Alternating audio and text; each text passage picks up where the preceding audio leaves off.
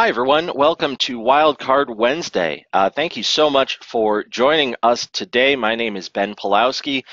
In this session, we are going to be taking a look at the Geotab Drive mobile app. So essentially looking at a walkthrough of the app, a day in the life of a driver.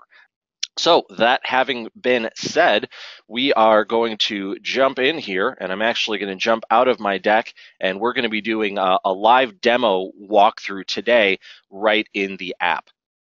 Now, everything that I'm going over today is taken from the Drive app manual, which is essentially the owner's manual for Geotab Drive and the administrative side. So after the driver has downloaded Geotab Drive for the first time and they open up the app, they are going to be presented with this login screen, and they will enter in their username and their password that has been provided by their administrator. So I have username and password. Now, there's this plus sign right here. And if you click on that plus sign, it gives you the option to enter in a database and a server. So for 99.9% of drivers, they don't need to enter anything into these two fields below. If you happen to be a reseller and you are able to access multiple accounts, you do want to put the database name in here, which is why I need to enter it in. But for the most part, for drivers, you're just going to have to put in that username and password. So I can go ahead and click Login. And it's going to start syncing in all of my data. So bringing in my previous logs, bringing in my user settings, and all that's going to appear. I get this pop-up here at the bottom of the screen, and that tells me what exemptions are allowed. So I am allowed to use personal conveyance and yard move. I am not exempt from ELD.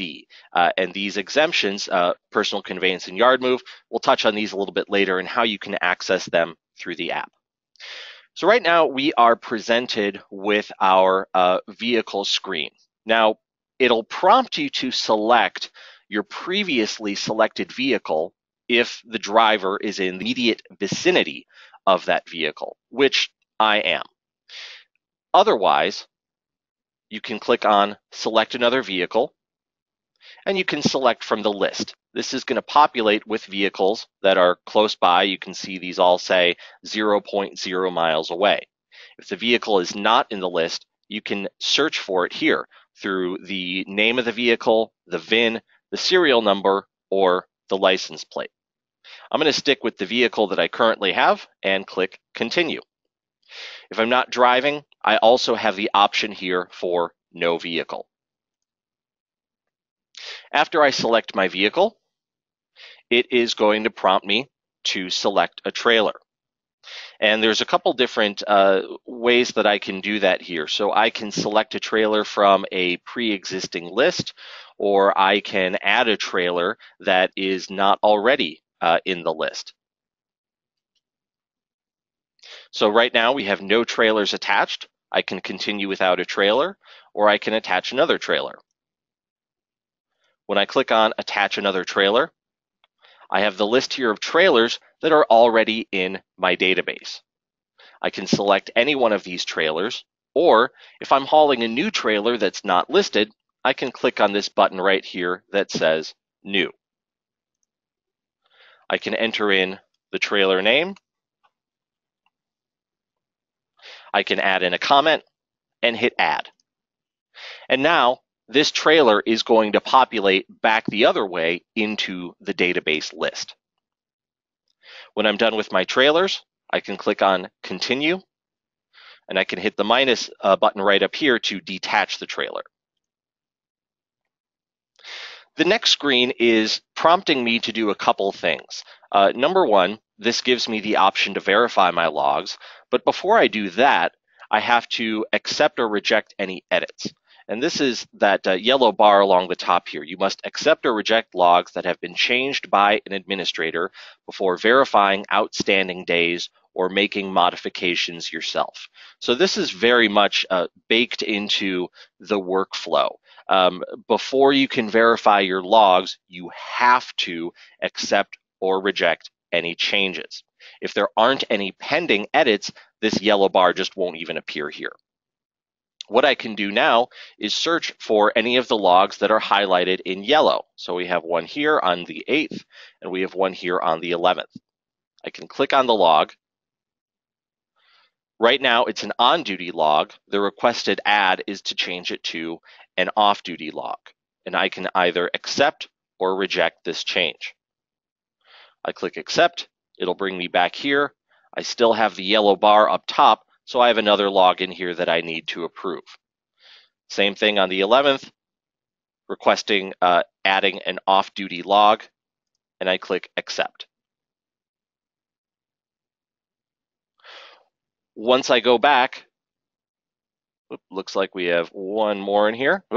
So this was an edited log, right? And we have this driver forgot to log off, and I can accept this change as well. Now that yellow bar is gone from the top, so I don't have any more pending edits, and now I can proceed with verifying my logs. So listed here, I have my records of duty status, I have the date and time, it's going to show any annotations, it's going to show any exemptions I've applied, it's going to show violations. And what I can do is I can verify these day by day. So I can just click on the button that says verify, and this is for yesterday, the 13th. Or I can just scroll all the way down to the bottom here, and I can verify all days at once. So drivers want to review your logs, make sure that everything is correct before you verify them. You do have the option to skip this. Keep in mind, though, that drivers do only have 14 days to verify their logs through the Geotab Drive app. After 14 days, if they have not verified them through the app, what needs to happen is the administrator has to print out the logs on paper, and the driver has to physically sign them to verify the logs. This is much easier, which is why it prompts you to verify your logs whenever you log in and whenever you log out. So I'm going to go ahead and verify all days. I hereby certify that my data entries and my record of duty status for each listed 24-hour period are true and correct. And I click agree. The next screen here, next piece of the login workflow, is claiming unassigned logs. So it says at the top, the unassigned logs below were created because this vehicle was moved without a driver logged in. If you believe any of these logs are relevant to your record of duty status, assign them to yourself. Otherwise, you can skip this page. So maybe I know that I forgot to log into the app this morning when I drove the vehicle. So I can say, this log is mine, and it's going to claim the on-duty log that's paired with it. I only have to claim the ones that are my logs. If these logs don't belong to me, I can just hit skip. But these logs are mine, so I'm going to claim them. This is warning me my current availability may be affected. Are you sure you want to claim these logs? Yes, I am. Now we get to DVIR. And you have the option here to inspect, and below that you have the option to skip. I'm going to go ahead and perform an inspection. Now, if there is a previous inspection, it's going to prompt me to certify that previous inspection before I do the next inspection. Here I have all of my different DVIR categories. At the bottom, I have other if my defect is not listed. I can add in remarks, and I can click on no defects. I also have skip at the bottom as well. So I'll say tires, and I will say insufficient tread. And I can say right front tire needs to be replaced. Sign the DVIR by clicking yes. And now it's going to prompt me to do the same thing for the trailer. I'm going to skip the trailer for now, but it's the exact same thing as before. Click inspect, perform your DVIR after you've certified the previous inspection, if there is one. So now here I am on the main screen. So we have HOS, and you can see here that I'm currently on duty. Now, the reason that I'm on duty is because I claimed those logs from earlier today. I claimed that drive log and that on duty log.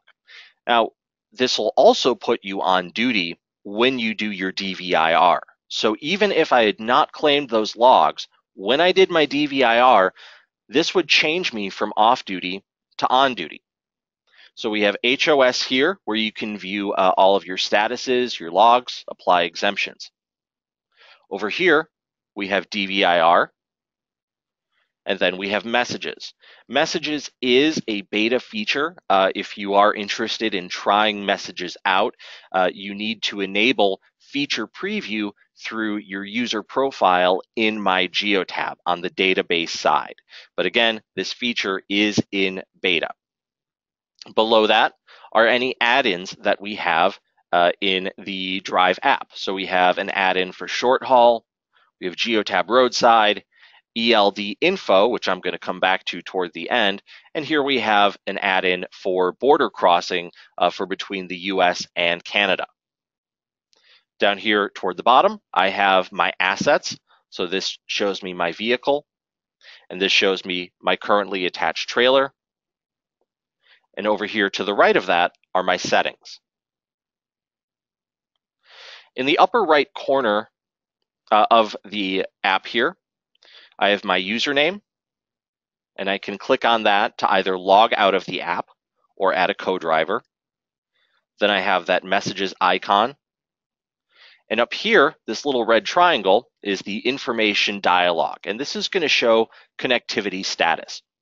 You have three options that are currently displayed here. So one is vehicle connected, and if that is highlighted, or if there's a problem, that'll change to vehicle disconnected. It'll be highlighted in red. And what that's referencing is the connectivity of the Go device, not the mobile device, not the tablet. This has to do with the actual Go device. Below that, Geotab Drive Connected, that refers to the mobile device if you're accessing the app on a tablet or a phone. It could be that it's outside of data coverage. It could be that the mobile device is in airplane mode. Below that is GPS connected, which means there is no GPS on the mobile device. Another option you might have displayed here is power connected, which is whether or not the mobile device is receiving power or not. Now, when you are outside of coverage, you are going to have that message displayed along the top here. So where it currently says your ELD has diagnostics and malfunctions, there's going to be a message there about connection lost. And when that message comes up, you do want to make sure that you're updating duty status logs manually in the event of an inspection. More on that in just a moment. Over here in the top left, we're on the dashboard, and then you have your 3-bar hamburger menu up here. And you can click on that to navigate throughout the app. So where I want to start here is with assets, which I can access through this menu or right from the dashboard. From this assets list, I have my vehicle, and I can change that to a different vehicle. I also have a trailer. This is the trailer I have currently attached. I can attach a trailer from an existing list. I can click New to add a trailer that's not in the list, or I can click the minus sign to detach the trailer. Going back a step, when you do change your vehicle, just keep in mind that that is going to prompt you to go through that login workflow again. So it is going to ask you to claim any unassigned logs that belong to you. It will prompt you to do a vehicle inspection on your new vehicle. At the bottom here is your shipment information, and this information is required for compliance. To enter in my shipment information, I'm going to click New, and I'm going to put in the shipper name. So we'll say Bob's Frozen Foods. Commodity is ice cream. And then we have our shipment document number. When I click Add, this is going to attach this information to any compliance reporting.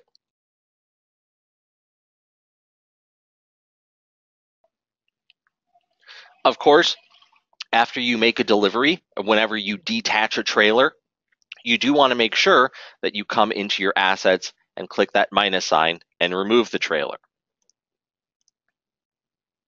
I mentioned earlier that you do have the ability to add co-drivers through Geotab Drive. And you can do that right up here. If I click on my username, I have the option to add driver. When I click on add driver, it's now going to bring me back to the login screen. And this is where the second driver is going to enter their credentials. So they're going to put in their username and password, and they're going to click login. Prompt them to claim any unassigned logs, and then it'll bring them to the dashboard. I can toggle back and forth between drivers by going back up here to my username. So you can see right now it says driver 1. I can change the active driver just by clicking on it. So right now I'm driver 1, and now I'm back to my own. I can also change who is in the driver's seat. So when I click on this driver's seat button, I can choose who's driving at that moment. Here in the HOS screen, we have some information here. So there's 4 tabs along the top. You have status, graph, logs, and options. That blue bar is displaying how much driving time that you have available at that moment. So I have 6 hours and 16 minutes left of driving. Below that, you have rest in, driving left, workday left, and cycle left. So I have 6 hours and 16 minutes of driving available before I have to take my 30-minute rest period. I have 10 hours and 40 minutes of driving time available for the day out of my 11 hours that I started with. I have 12 hours and 16 minutes left of my workday out of the 14 that I started with, and then I have 27 hours and 34 minutes remaining in my cycle.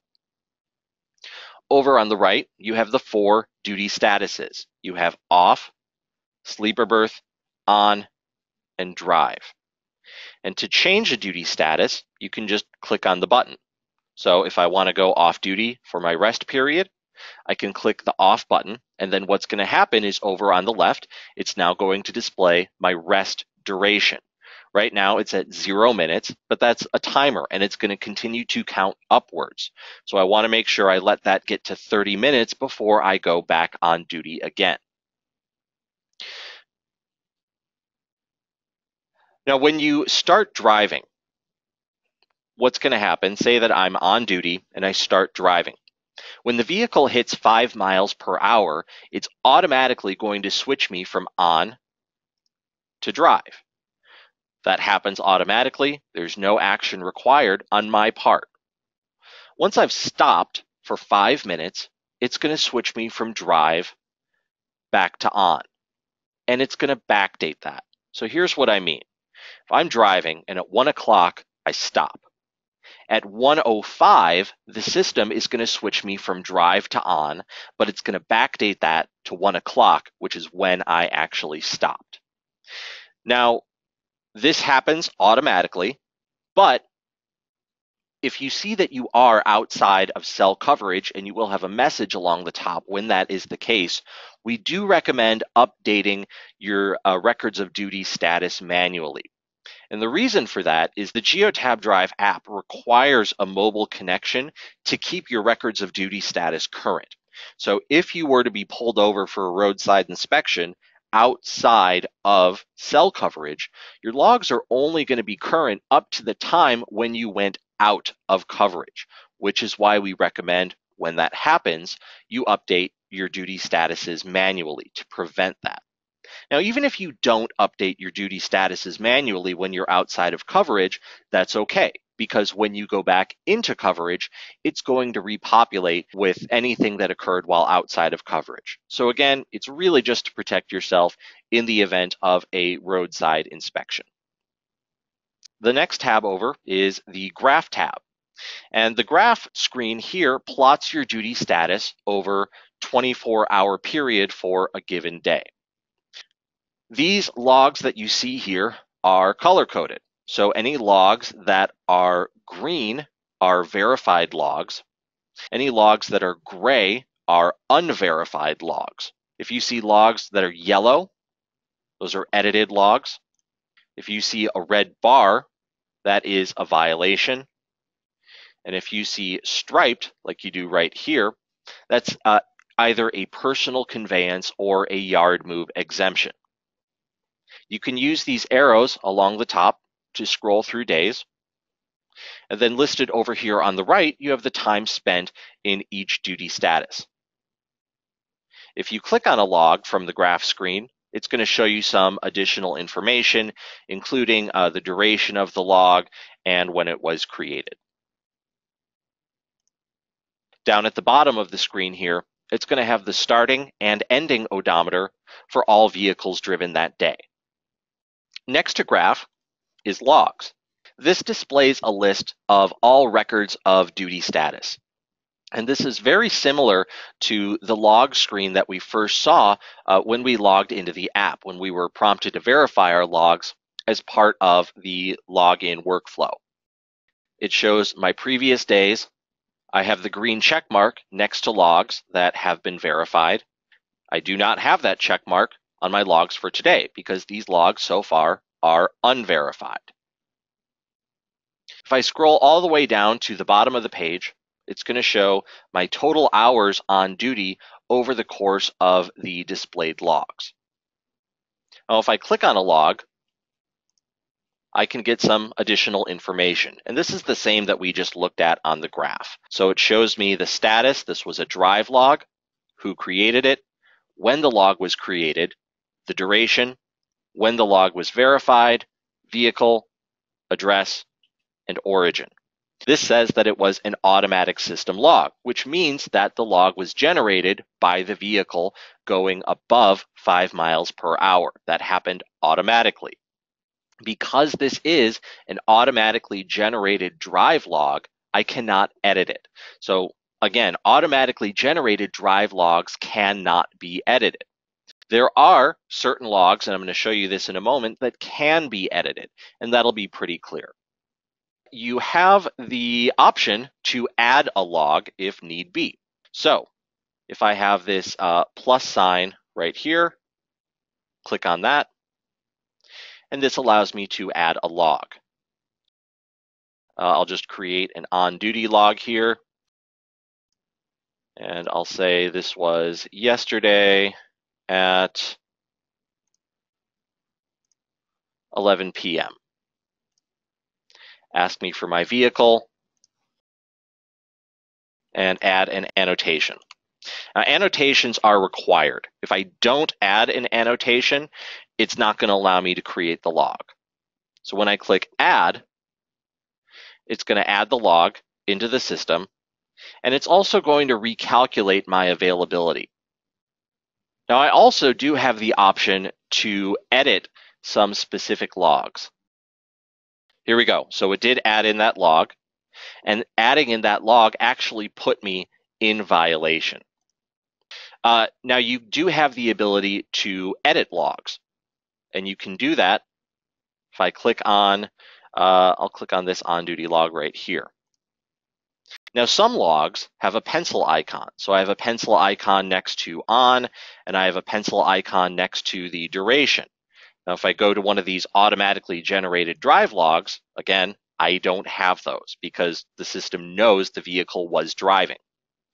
But on this on log here, if, for example, I want to change the status, or I want to change the duration, or anything else here with a pencil icon.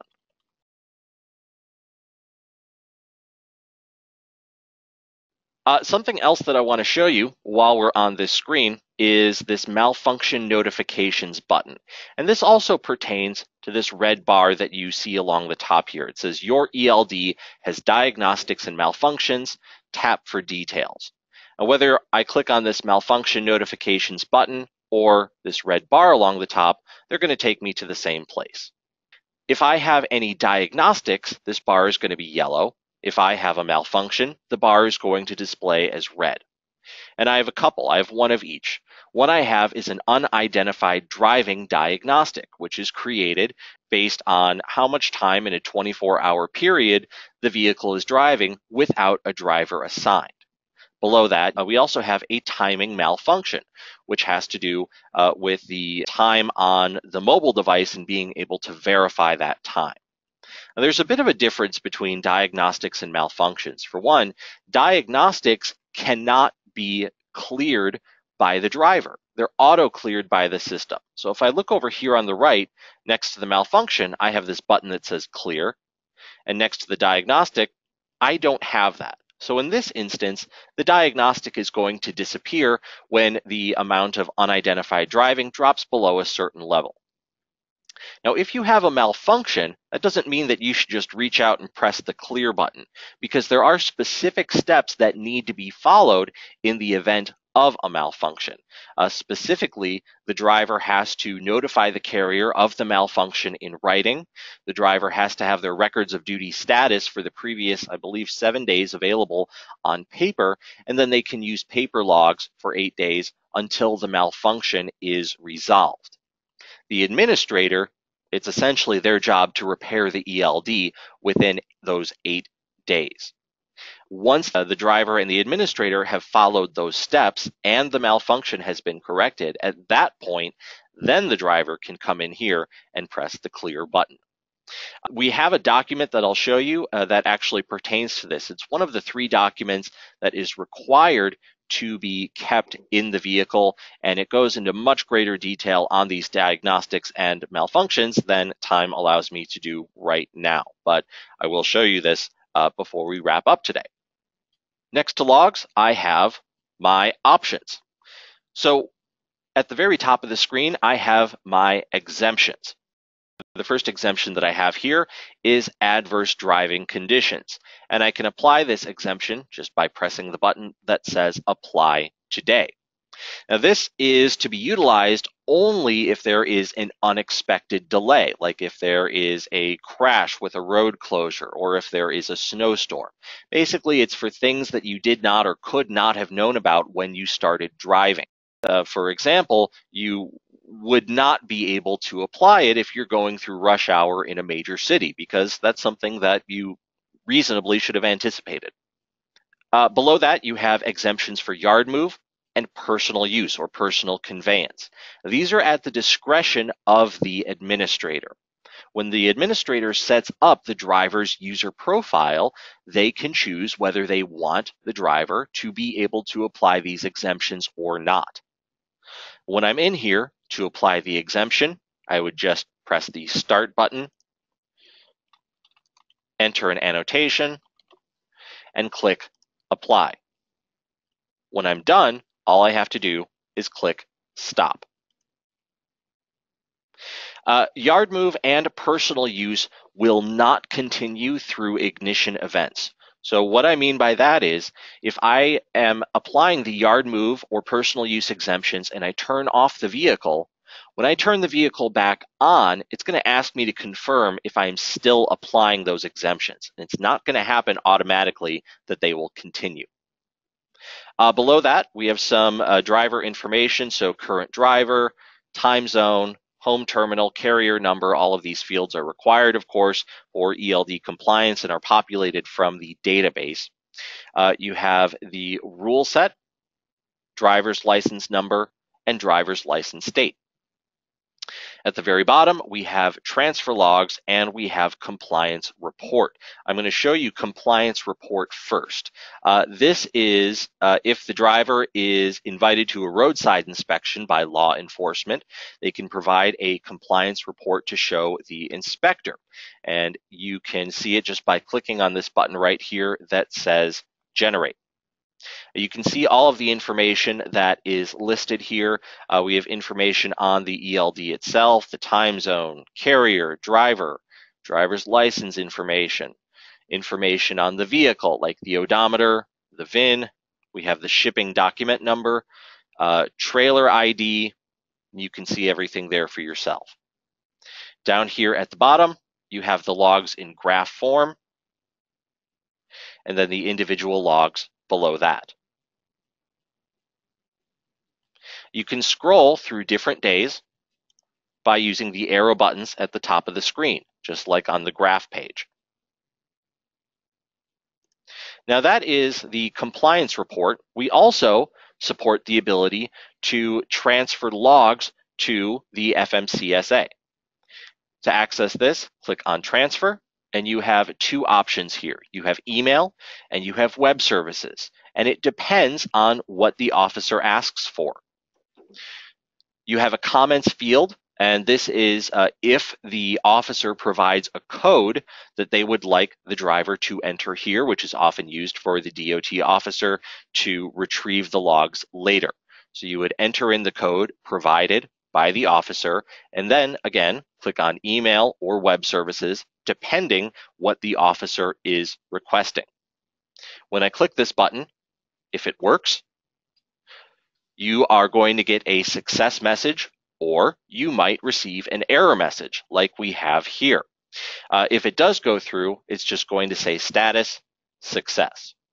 Now, this is actually telling us that we are missing some required fields. So we're missing the field, looks like we're missing a last name field. So what I would want to do is let my administrator know, and they would need to add that information into the database. We actually have an add-in in the works that should be available within hopefully a few weeks that will review all of this information ahead of time and make sure that everything is populated. The other error that you could potentially see here is a drive app error. This is missing data, so this falls back on whatever's entered into the database. If you do see a drive app error here, in that case, you would want to report a bug through the app and open up a support ticket with whoever it is you normally do that.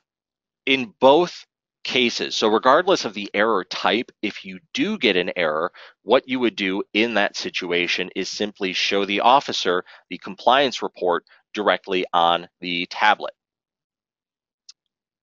So this covers the HOS portion from the main screen. I want to show you next, I want to jump down here and show these settings, which you can access through the menu or you can access from the dashboard. The first option that you have here is check for updates. Now, the Drive app is pretty constantly updated with features and fixes, and for the most part should stay up to date on its own. If it does not, you can always force a manual refresh by clicking this check for updates button, and it's going to look for any updates and bring everything up to date. Below that, you have change password, and then you have report a bug. So if you do happen to see an error message in the Geotab Drive app, if something is not working the way that it should be, we cannot strongly recommend enough that you report a bug, because this goes straight to our developers. Now, reporting a bug is not a substitute for opening up a support ticket. So the driver should report a bug, but they also should let their administrator know that there was a problem with the app and have the administrator open up a support ticket with whoever it is that they deal with. But this helps us if we see some issues that are becoming more widespread. It helps us to identify and fix these issues even sooner. Also on this screen, so some general information on the company name, the time zone, the unit setting, and then server information down at the bottom. Back on our dashboard, so I'd mentioned before that we have a few different add-ins. One add-in that I want to focus on for a moment is ELD Info. This is available to you through the Geotab Marketplace, which you can visit at geotab.com/marketplace, or you can access it directly through your My Geotab database. ELD Info provides you with a lot of valuable resources for using Geotab Drive and hours of service. So first up top, support information, support phone number, and a support email. Below that is the required in-vehicle ELD documentation, which includes the data transfer guide, the ELD manual, and the data diagnostics and malfunctions guide. These are the 3 documents that are required to be kept in the vehicle at all times. Now, you can keep these documents on paper or you can store them electronically. Either one is perfectly fine. But if you are going to store them electronically, you need to ensure that these documents are accessible when the device is outside of cell coverage. When I click on Open Document, this actually is a live link here, and it's going to bring me to this document. But I need to be connected to the internet to be able to access this. So you can always click on this little download button right up here in the corner, and that will store the document locally on your device. Also available in this ELD info add-in is a couple workflow documents. These are sort of, I guess, quick start guides. Driver's Guide to DVIR and Driver's Guide to HOS. These are short 2-page documents that give you basically an overview of how to use the app. And then at the bottom, we have a how-to guide for HOS overview. So this is about I believe, a 15 or so minute video that provides a walkthrough of the Geotab Drive app. Please heed this warning that watching the following videos below will require the use of mobile data, FYI. So back on our dashboard, we have completed our day, and at the end of the day, we need to make sure that we log out of the app, because what's going to happen is that if I go off duty, but I stay logged into the app, someone else moves that vehicle, it puts me in violation. So you have to log out of the app at the end of the day, which is in addition to going off duty. You can log out of the app. Let's log out driver 1. All right, so now I'm back to just myself as the driver here. So when I click on log out, up to 3 things are going to happen. It depends on the activity of the vehicle, but up to 3. Number 1, if the vehicle was driven, you will be prompted to fill out a DVIR. Now, in this example here, the vehicle was not driven, so it's not prompting me to do that. But if the vehicle was driven, that'll happen automatically, and it'll walk you through that DVIR workflow just as it did when we logged into the app. So that's number 1. Number 2 is it's going to prompt you to verify any unverified logs. Just as before, you can verify them by day or scroll to the bottom and select Verify All Days. The last thing that's going to happen if you are still on duty or in drive is that it'll prompt you to change your duty status. Now, if I'm off duty already, this screen is not going to appear, but it's only appearing because I'm still on.